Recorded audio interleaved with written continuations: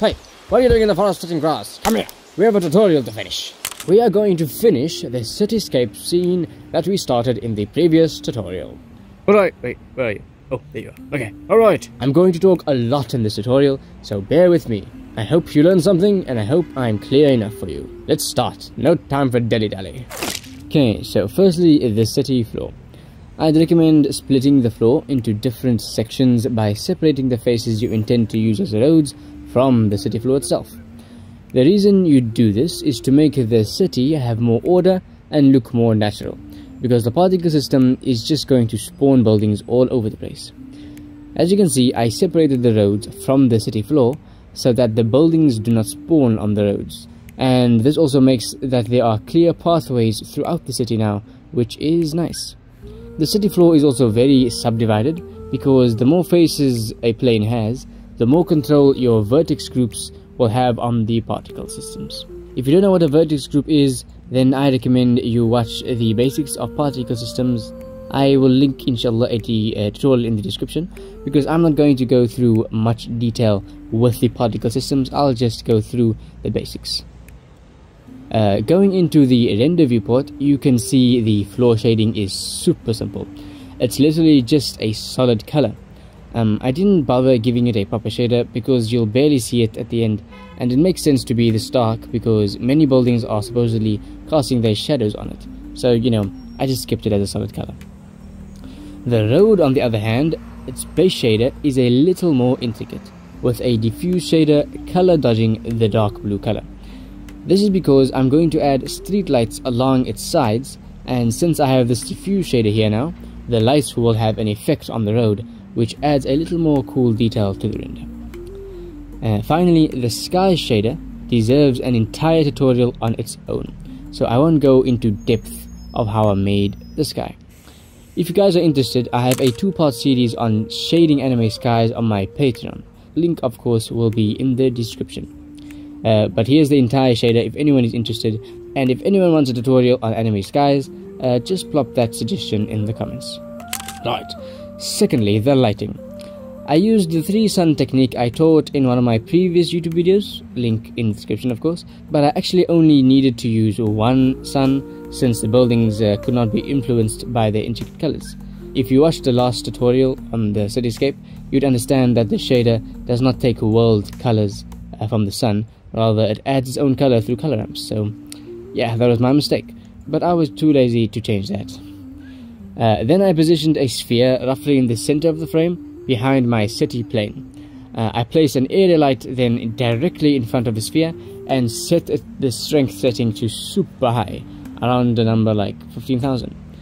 I then made sure to rotate the sun in accordance to where this sphere was facing, because then, you know, it'll make more sense of where the light is coming from. You can skip this part if you want, but if you don't want to, welcome. I know I've been talking a lot, so maybe we shall just relax for the next 20 seconds, so I can rest my tongue and drink some coffee.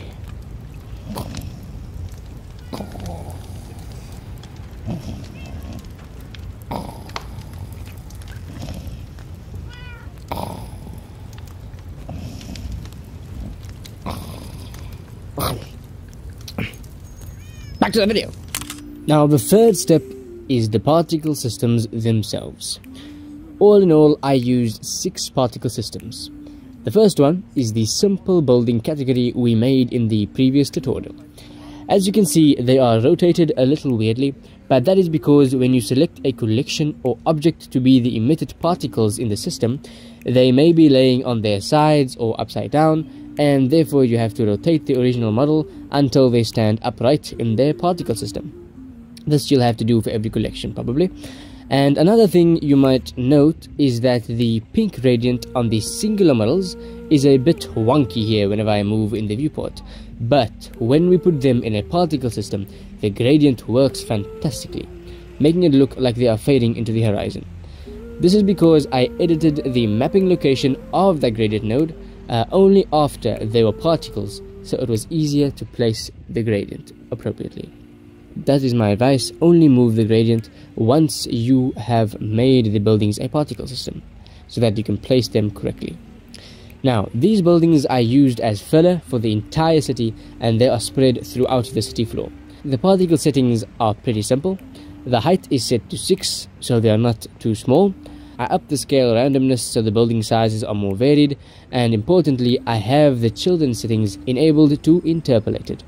Make sure not to set the render amount to too much. The default is set to 100, so dial that down to something respectable, to like 8. Set it to 100 and your PC will cry with smoke. Finally, I have a vertex group assigned. You might ask why, because these buildings are supposed to be filler and therefore everywhere. I need a vertex group because, and then I can stop the buildings from appearing in this curved shape, because I modeled a little raised highway. Now, through the vertex group, the buildings won't intersect this highway and it will look way better. If you're curious about the highway, it's literally just a plane extruded in a curve and then subdivided a little bit to make it smoother. And it has the same shader as the road. Now, the other collections were arranged similarly with little bit exceptions. The big simple buildings I placed in the background nearer to the sunset, and due to that, their shader is lighter than the buildings in the foreground. I also made them less because they were big, and I sadly did not give them children. The third set of particles, which is the detailed buildings, I placed further in the back using a vertex group, so I excluded them from the front. The reason why I didn't spawn them everywhere, like the symbol buildings, is 1, because they were more detailed, so I used them more sparingly, and 2, I later added another particle system that spawned big buildings in the foreground instead of the background, so I didn't want it to seem too cluttered. There's another thin row of buildings I added in the back of the city. These buildings were textured with only a solid color. This color was the same pink as the gradient we added on the building texture. This was just to add a final row of buildings that completely felt like they were far off in the horizon.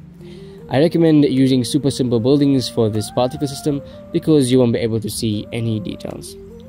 Now, remember when I said I'll be adding big buildings in the foreground?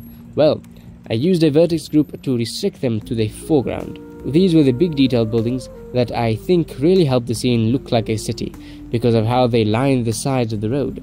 Make sure you play with the seeds of all the particle systems so that you can get your favorite result. And obviously, if the buildings are not rotated in a way you like, just go to the original model and rotate them a bit. The final particle system is sort of a cheat. I summoned in a small cube and added a simple orange emission shader. I then spawned it in the entire city floor. I love how these little cubes make the city look more full and alive, and they are super simple, just like cubes with emissions. We are not done yet. Sorry for talking so much. Just 3 more steps. Be strong. Now, this following one is super important. I modeled the plane to encompass the entire city, and then gave it a simple volume scatter node with a noise tree plugged into the density. I had 2 versions of this fog, or this volume. One where the color ramp was near black, so it was mostly uniform fog. The second one, however, I added a white slider and slightly crunched the black and white values.